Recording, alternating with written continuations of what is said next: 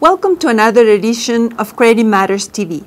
On June 1st, 2016, S&P Global Ratings affirmed its A+ long-term issuer credit rating on the province of Ontario in Canada after last year downgraded.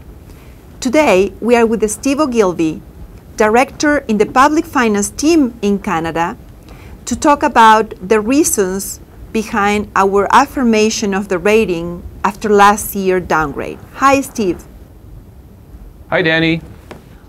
Why we affirm Ontario's rating after last year downgrade, Steve? Can you share with us our main analytical points? Since our last review, budgetary performances have strengthened and debt has peaked. In our opinion, there is no longer any downward pressure on Ontario's rating. However, on the upside, we were going to wait for a track record to be established before any positive rating action can occur.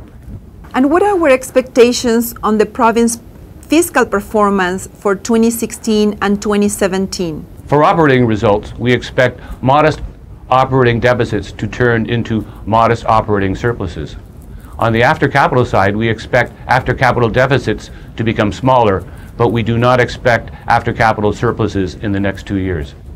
Debt levels on the province of Ontario are still high, not only compared to national, but also international peers. How we expect that to evolve in the next few years? By our estimation, the debt burden peaked in 2015 and declined in 2016. For fiscal 2017 and beyond, we expect the same kind of declines we saw in 2016. But having said that, it will take some while before we will be able to say that Ontario's debt burden is no longer high. And finally, what will it take for the province to return to the AA category? There are two conditions at a minimum. First, we need to see that the province is consistently producing operating surpluses. Second, we need to see continuing declines in Ontario's debt burden. But as I said before, it's going to be some time before we're able to say that Ontario's debt burden is no longer high.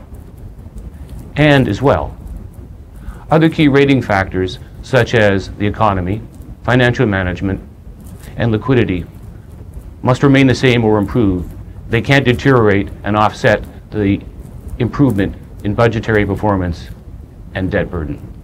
Thank you, Steve, and thank you for watching. If you would like to access to our full report on the province of Ontario, please go into our webpage. Thanks again.